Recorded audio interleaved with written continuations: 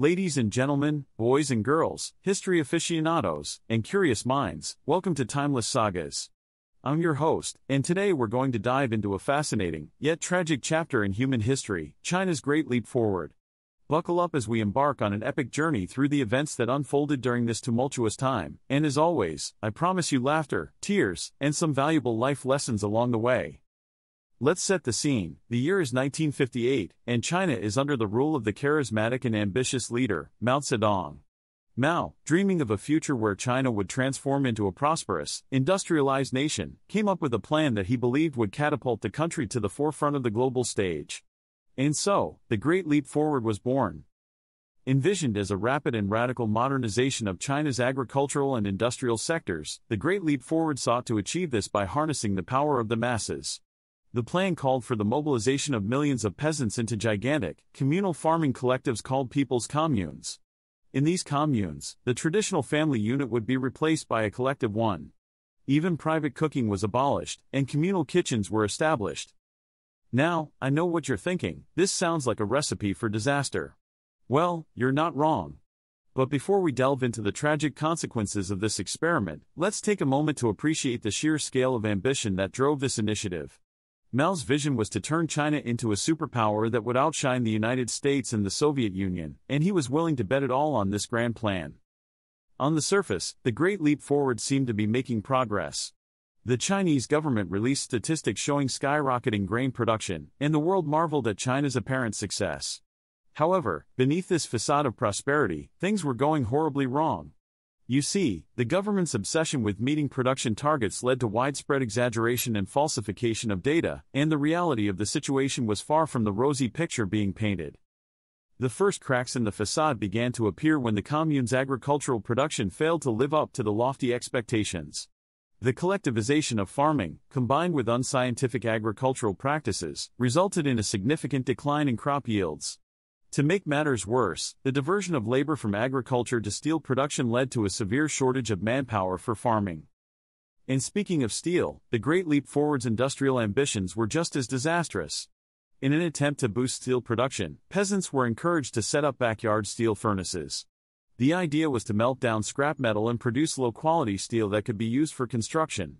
Unfortunately, this steel was often so weak that it was virtually useless, and the whole endeavor proved to be a colossal waste of resources. Now, you might be wondering, how did the Chinese people react to all of this? Well, the truth is that many people were caught up in the fervor of the Great Leap Forward and were genuinely excited about the prospect of building a new and prosperous China.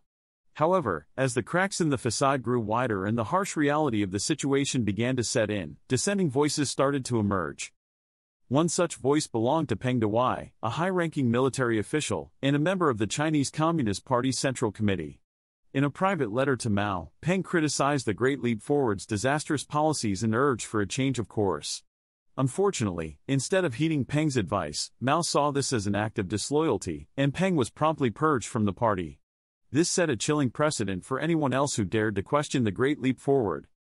At this point, you might be wondering, can things get any worse? Well, hold on to your hats, because the worst was yet to come. The combination of poor agricultural policies, labor shortages, and bad weather led to a devastating famine that would ultimately claim the lives of an estimated 15 to 45 million people. This massive loss of life is what truly marks the Great Leap Forward as one of the darkest chapters in human history. As the scale of the disaster became apparent, even Mao could no longer ignore the grim reality. In 1962, the Great Leap Forward was officially abandoned, and the Chinese government began to implement more pragmatic policies to address the dire situation.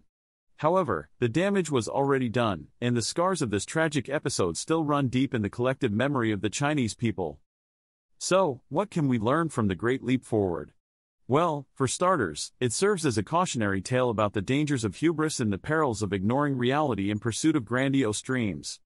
The Great Leap Forward was ultimately a tragic failure that cost millions of lives and left a lasting mark on China's history. But there's a silver lining to this dark cloud. The Great Leap Forward also illustrates the importance of learning from our mistakes and adapting to new realities.